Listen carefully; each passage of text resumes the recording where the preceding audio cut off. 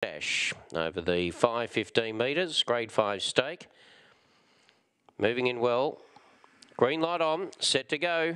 Race number 3. Ready. Racing, Flying Muffin veered out at the start, but is the clear leader and gets away by length and a half round the first corner. Rosemarie goes up to a handy second, so the favourites are 1-2.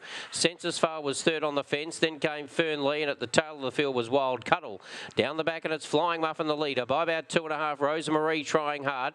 In third spot was Fernley, who's whacking away also, but Flying Muffin is travelling well around the corner. Rosemarie is struggling to pick it up, and it's all Flying Muffin. Flying Muffin leads all the way. Rosemarie has run the Quinella for second, Fernley third, and then for the back was Census Fail and Wild Cuddle, and the time is really good. First up over the 500 at 29.53 for Flying Muffin for Kim and Terry Earnshaw. As soon as the box is open, veered straight to the outside. Probably moved off to about 3 to 4 greyhounds there, went straight out wide, but was clear running because it showed good pace and has led throughout here. Now the slits were 5:04. 1887, 29.53, 2641.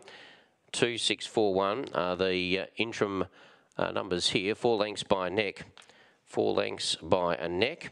2641 interim placings, 29.53. So Flying Muffin, 6 starts, 5 wins now by Myra